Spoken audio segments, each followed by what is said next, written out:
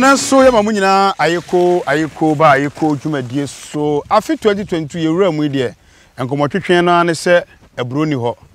na eburo afan akuafo na ye saade na wo se Ayekoo dwumadie ye to omo na ye no mo atwe nkomo yaba adwura aha ene ye ba behwe se adwura Sechedumase district eburo wa hapa kwanbe na akuafo eguso eye adwuma ene potty farmers no kra potty farms no omu gunu sanse omu nya bro de ebedie ehon nsem ewo ho nti ene akuafo no ba betwetwe nkomo akuafo no so fiase ebosu twegire se enioma akosoro enti na makwa adwuma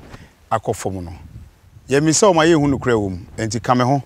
na ye mfa sedama ADB ose agric and more kwani nchena ne nkotwetwe nkomo sanso na agromonti calic potassium de ode ye kwa adwuma nyina no ko maso ya ono mama watmi nsaka na okwa adwuma atumi akoyie ade ama yetwa ho ba we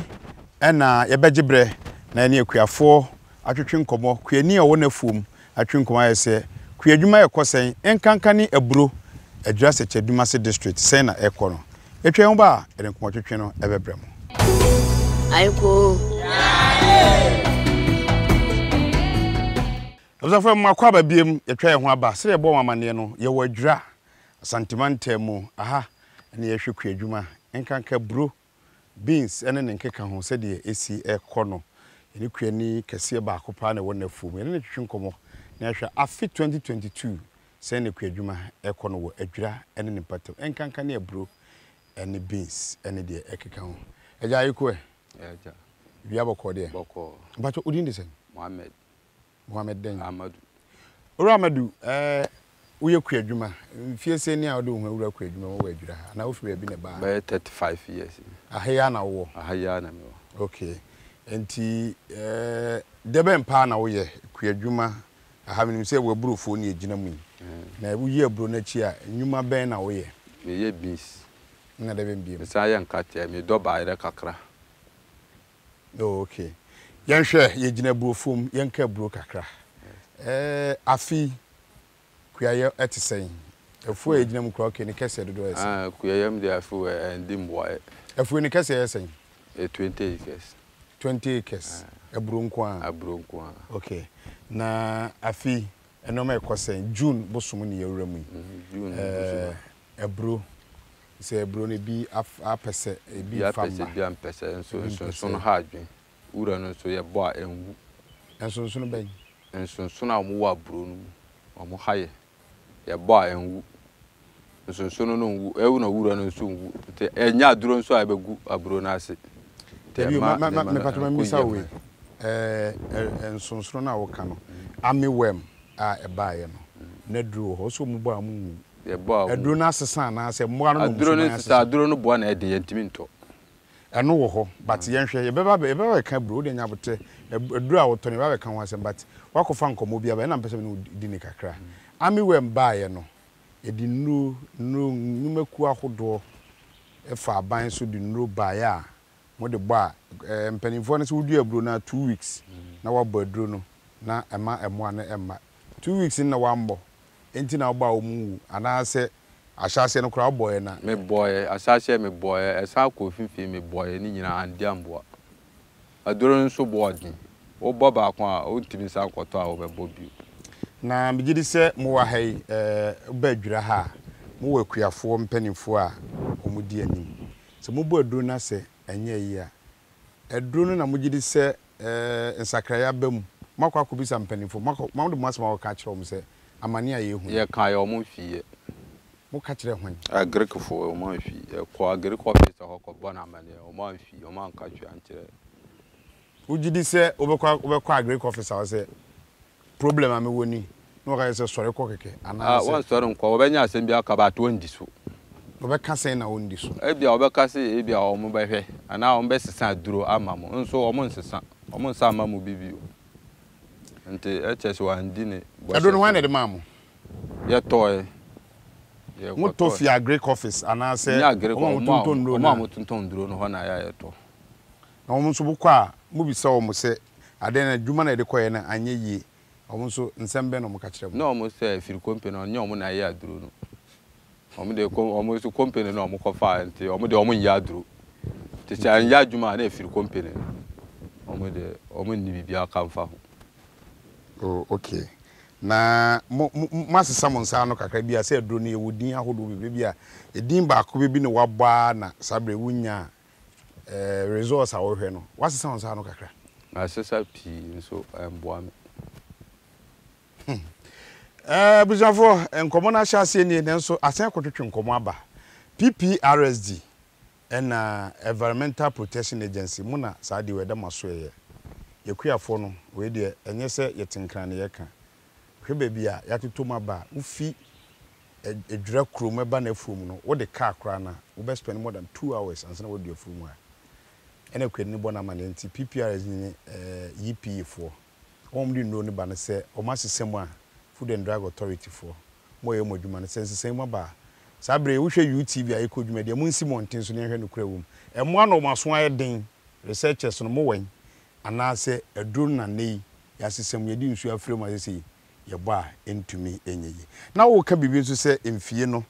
mo de eduru no bonso a enhye ewura no eno nso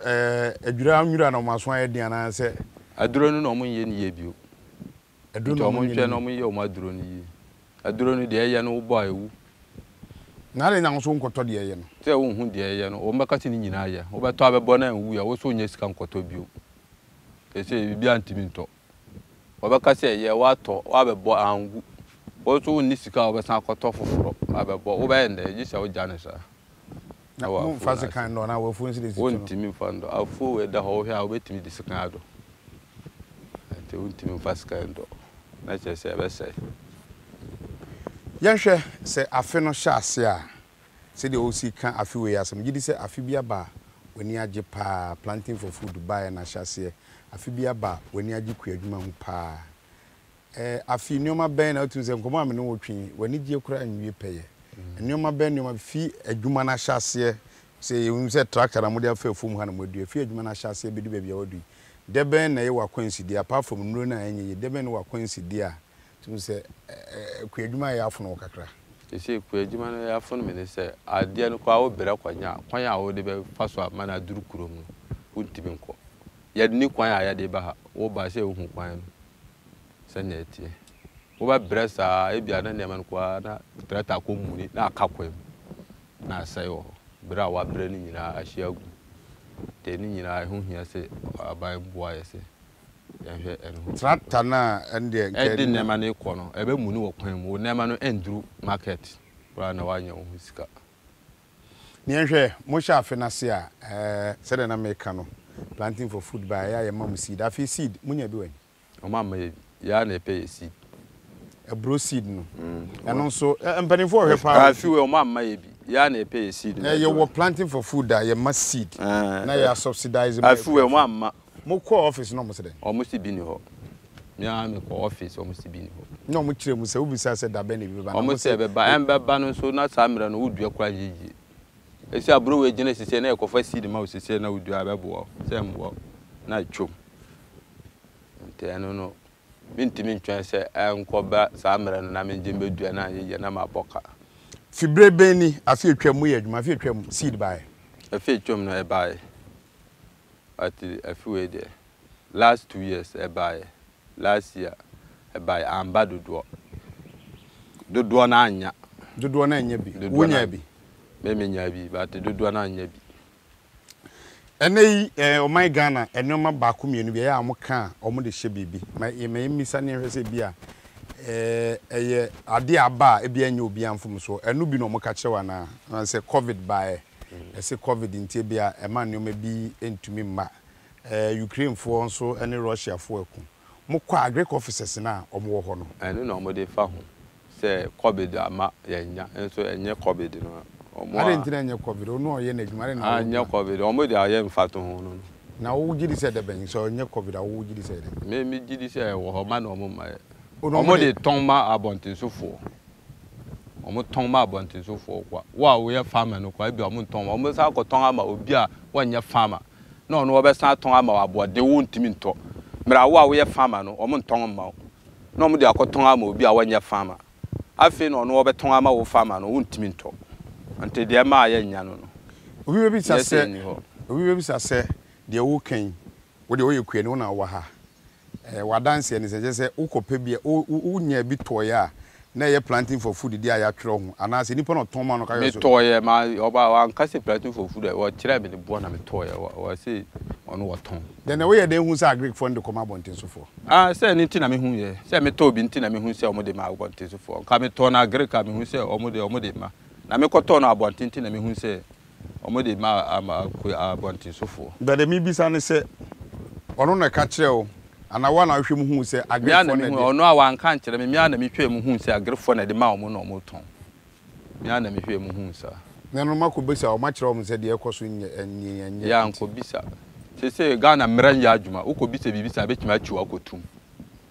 ante bibi wo ho wo ndi akire mi bibisa na ekochima atuma aja mi ehia ni me ye mafu adwuma kakaka echimi kotum a se mafu na aka hoye na mbehwe ma me ante mi nkodi akire ma obi nkochimi kotum na se bibi ko ha me bae bi nso a we de UTV na ye no wo kase se kase seed ani aduro no mogidi se biba ene kwankwankwa ensem se kase ka bibi kire minister asembe na abeka hwe camera kase bi minister enno na wo de ba no ekọ ankwankwa nduro na abede ba betima kire nta nduro na wo de ba agric for no mo fa maye omo ton betima aka kire minister te aduro no me ana me kai aduro na omo de ba no omo ton omo fa maye agric for no nyina omo ton agric ni kuta aduro na wo ton wo nya ne he ukoka yetimi di aduro ma omo so ma farmers wo ha omo fa maye na omo ton untimi nkoka ukoka we so bechi watum ampa so di agwa bechi watum ye ni bibia kantina ya ye di mono mo nsra hwete sense amiwam de ade a eno so beye ade a endemic bi be ha Ayekoo adwuma wo Ghana ha na wo se agric mpanifo mo sesra mafu no mo hwede ete ye ba wafu mu ye hu se amiwam de na e fo se wo na wo ye akwadwiro na wammo wo se wo boy na mo ananwu me boy omo nsra hwete sen agric mpanifo no mo nsra hwete sen tamben omo ba fo yi omo de omo fa ya hokura agric fo no si omo fa ya hokura omo mba ha say wasi tambia omo wa agric ni a 190 extension office for yes omo mba ya hakura uko bisanso a ohunu so kura omo ka sem papa uko hokura a se wonye nipa kura mo omo fiwa sem bia kura na ayi nti amaye yankọ omo hobium wo usika na waye agric fo nda omo amwo adwura ha omo mboaye ebusuafo mo hwa Ayekoo dwumadie ya na meta ka asem bi wa Ayekoo dwumadie so se menya obone ye nyina ye ho aduro mgidi se wo hwe ni ma do se ni ma do akọ bi sa agric fo na Ghana ha open interview be ka se be buku ansa so madwuma matotomu fi enkran bedu adwura ba afu nkra be 2 hours nti se asem ntan be na otwe mienu nsan ko buku interview a be bibia ho munim sa Ayekoo nso de etane ministry fo no etu anamon enti no yense obi adwuma ba de be akwa de bia meka ne se ku adwuma edin enti no eya de meme wo ye sense ntoni mebo dawro ti se wonso ye extension officer wonso odwuma die na wadi sabre so mbahwa ye ko asin empatem ho asem akuafo ne kan se enu ne ba agric fo ne ma omo a omo store na omo ton nro no ni mpre ni nsu ni omo kan entro na ye twa to agric mpanifo so anase ne kura bi wom ana mamu amonsem Ayekoo dwun mgidi se mo hwe bi enti de eba no akwa asen emufo aka ya ba adwura eburofo nso ka se aban e de aka de ne eba moton de ma abonten sofo yebetumi a kire mu mfoni a ye nkire wo nipa akone shop na mum adwura ha ye ba yitu anamon ba ko mienu bi ehun se fertilizer ebinum wo bi ammonia no won moton abonten mu wo bi mu konya ne he eno de mintumi nkire na mu se saade a na de akuafo ne kana ese no kura bi ya bam tanse me wo obi a owo back dodo ogu ho a oton a onye agric officer enti sese ya ban na ntumi ntu omom kofa ne ka enti no ma abonten sofo anasa aban ne ba etwa ne selowa e de momom ton esanse ne boa yeden enti enkoton no etwabene bo emfa ma monten sofo we eye asemsebe papa nkomo na nka mbehwe afe no o sha ase akwan obefa so adwiri na wafa so adua na bro ni ade ene nhihye agric fo ne kire ba se abre de ensema pani ni ka kire se agric fo no 1 extension fo no so mbesra mo fo no momma aha de kwan no wa migiri se bia ano fo no mosra mo because Ayekoo Senye tu wache pank ye nuru ha. Okrede wo kan ye de. Kwan ne nye. Wo hwe videos bi a wo hwe a lori kwan pa ye nam so kwan a ye nam so ka ekura ye no. Senye ka na ase wo so anka bi anka yenso ye ntumi nuru ha. Na che se the all can e bi a wo nso wo ya agric officer kwan ne nye enti wo nso ntumi mma. Asembe no waka cha agric ministry so won kan che road ministry se mo kwan nye enti ye medwu so mfa mamu. Ni nyina ye oman ne chichire se be ya betumi akọ sanse planting for food buy no ni mo de pa but eni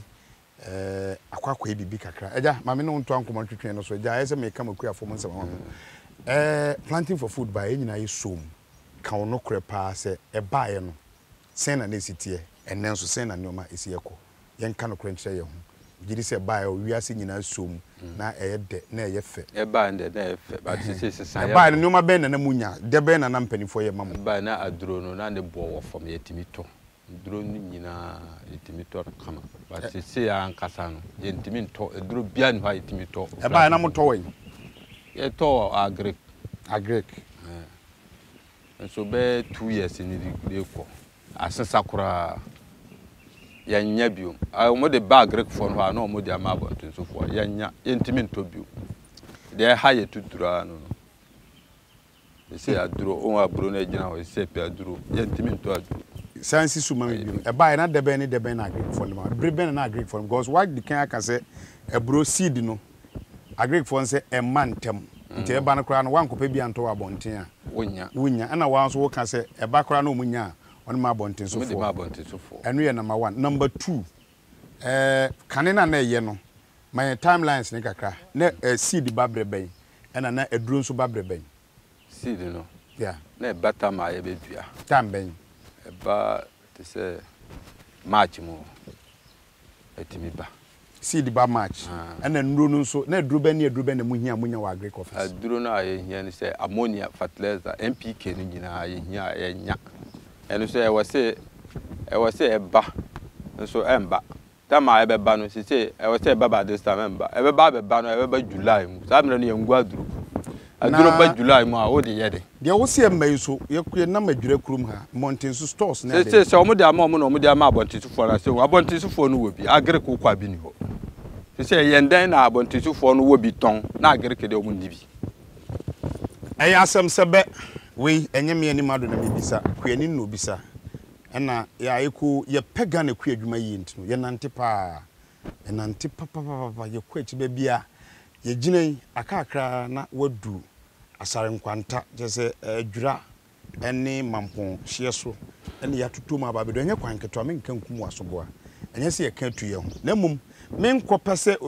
na wo se obi adwuma na agric fo adwuma na wo se no me nya hwe mfirim na mum e wo se ka no kro ne e de kire ye ho hwani ne ne kasa no obisa question I was agric ministry mutu anamo na mu yi an o se ye ba agric officer ade ne ye se ho aye na Ukraine war covid ba bontin sufo no wo bi ukọ officer ye se aban de bi no no kra ben na wom mo me nka nkire ho ntumi enkoyie pani wa che se o ye nyuma bebre ye twa ho ba ye besan ahwe beans nso se de osidua no e ho nso bia na nkomo bi wo ha e betumi aboa me ene wo se be ya Ghana kwa adwuma e betumi akoyie ye ntwa ho mra ye ba beto adwuma de no so Ayekoo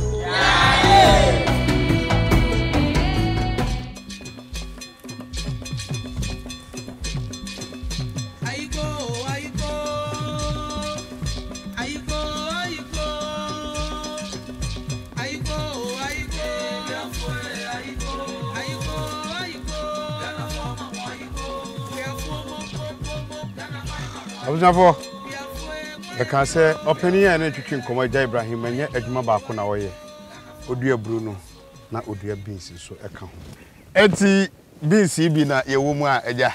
adwuma efo gu ha bebre beans de menye hwe so osu de be mo na se beans na koyi padan so ne nyina achi no ono enonim se de adwuma no asi akono enti ne mpre no so yensa ma na kwa ba mra dwagye so na yenhwe afi beans so se de ho sam esi eko eja Ayekoo ya eja yento aso ye fi abrofom ya ba beans dem bi se akoyi pa na nipa wa ha omo do so pa omo ti beans beans so boy homo komo kakra na dwuma ye etese ye ho se nipa bebre wa ha omo eti beans eno so na dwuma ya de pa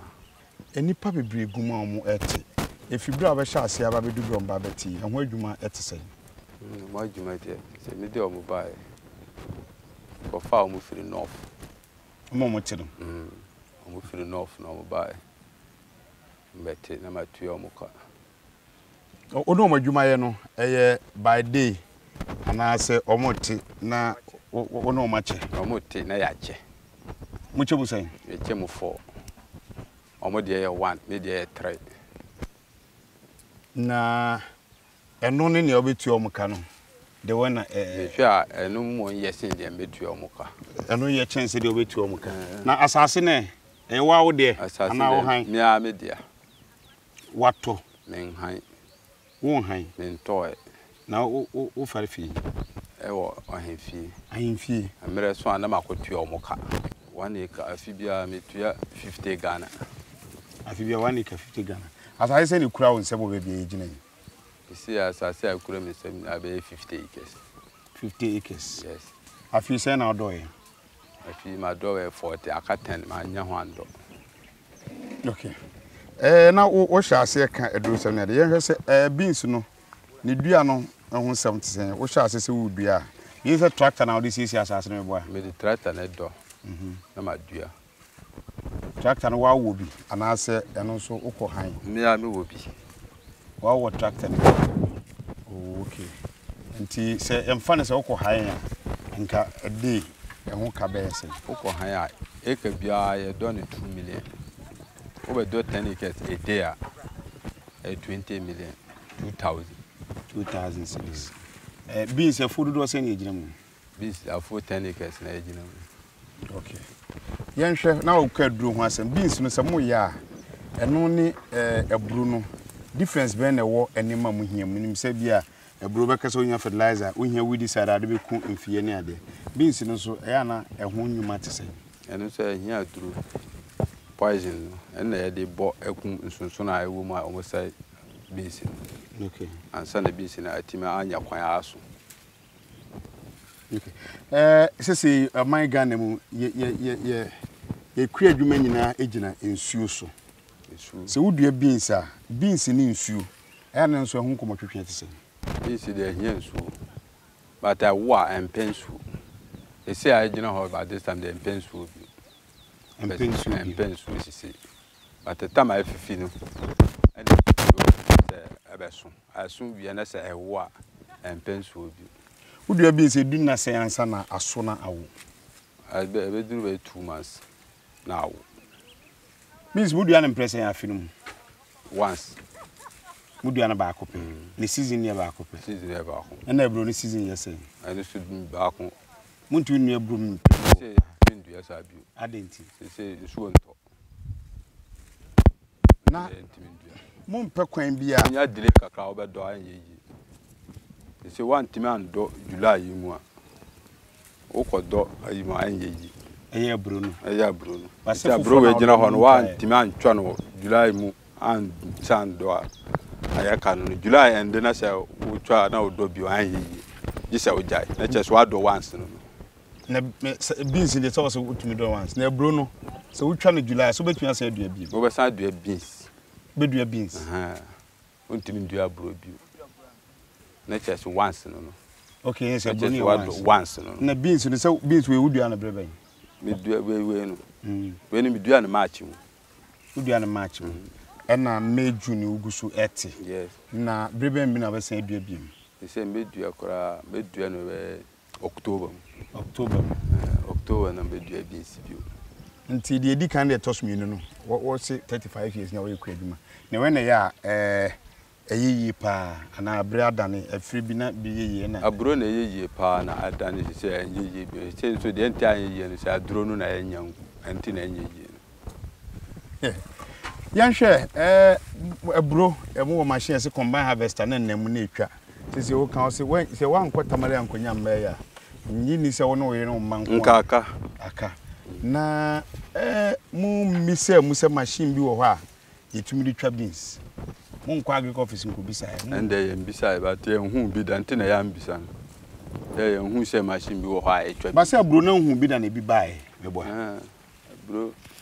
ana abro nso bodo bonsa na etwa abro kwa de nche na etwa Move for combine harvester. Yeah, you use combine at the answer and it try. You be tutua. And a dear threat I sent to seller. Now, then, I'm on combine harvester because combine harvester do a food say, you are. I don't know, you knew to me, no, yes, I am pet.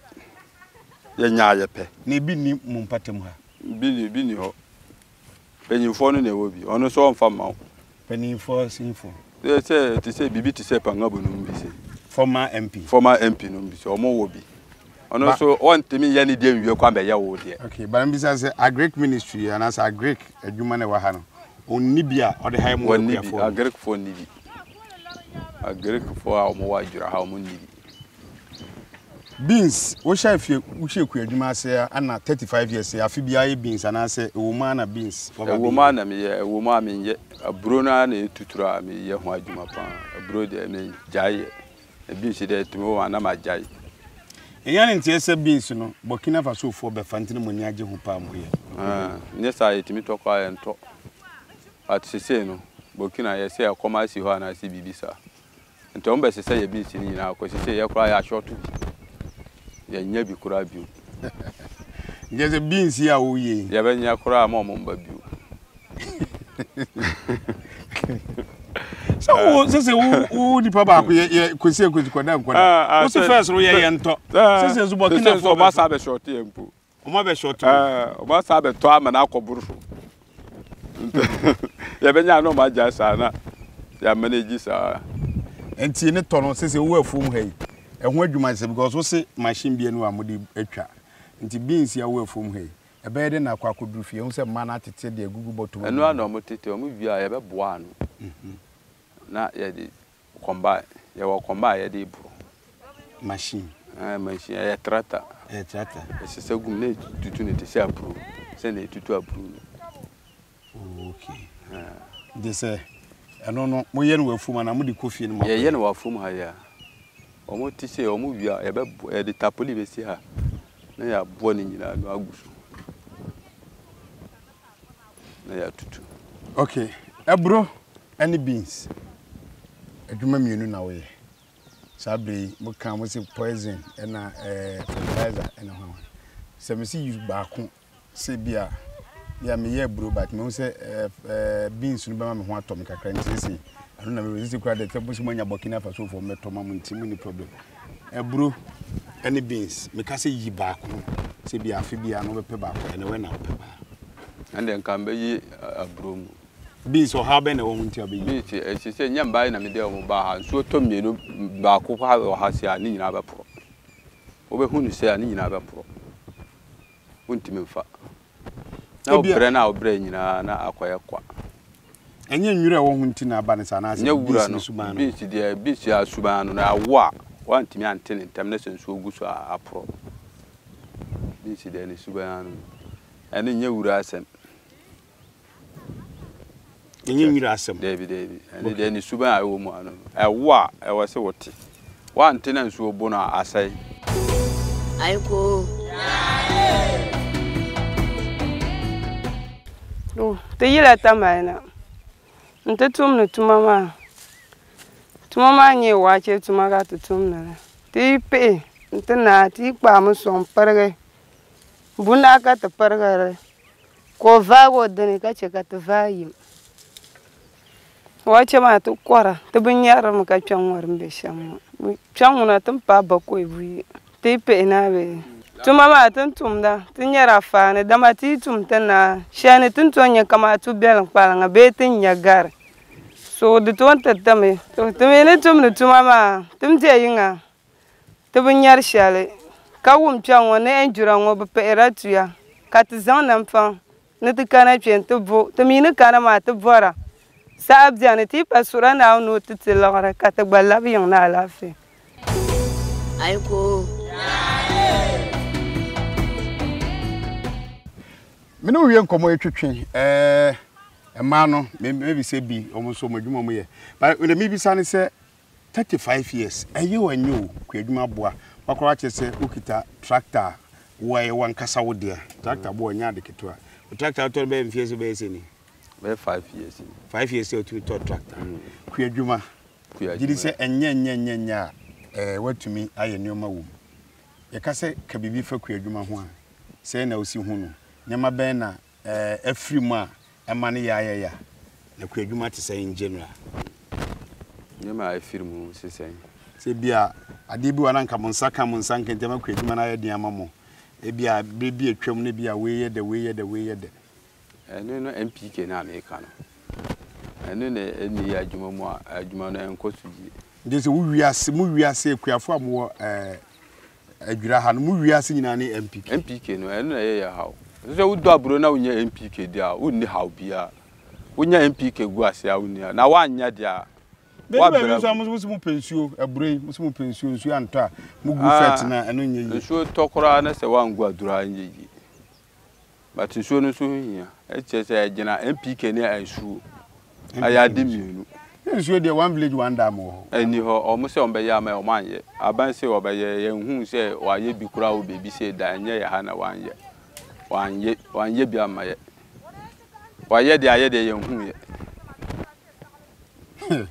Abusafo ye kan aya na ba be wi aban but de wo ho ne se aya se one wo ba ko ba bi na se meso ade so yesi nkwanta yi so do no wanso na akwala ne besu ti bigidi se edu ba bi nso a na se de kwan ne nye kura itumi koye campaign du ba bi a se nyama ya ye nya botre aban so a ne aba ba ya mo because wonya ka kire nipa ne de a obetwen wo se de waka no be ye faba no Ayekoo dwumedi su ni Yeni Ora Ibrahim nkoma atwetwe na ha ene yede no esi ohwe aburo hu nsemo kan ye beans nsemo kan ye ma wakofo mo fi tamale o ze nya sanka beans ontumi nti na kyese ne ha no de ye be kan ye nwie da bo bi be ka se na ani ma do kra be gya na obo aban achi ye mo aban achi ne mum ye obabia ne babia adwuma no ne fa ekọ ministry no aban no national security mo so mo sifo na mo hwe se de akuafo ne kan ye no kra ampa na se enro no eba nanso efa kone bi ya mamu line no nti musu mu akire hwe se de akuafo ne kan me san kan mpire no so asenfo aka adwirafo nso ka ya mu akire hwe se de omo ka no no kra na Ayekoo dwumadifo na ka de eyomode enu besia da foforo de bi foforo beba awuku adwuma ho ni nyina ne se ye paniye wo fa ase 19 tukura ummi okekam ye ne ya wa mmia nso a ina neti ehwe ni yini ya ekwa ama yina edimu sia da foforo edimu foforo bebrem e wa Ayekoo dwumadi so yakram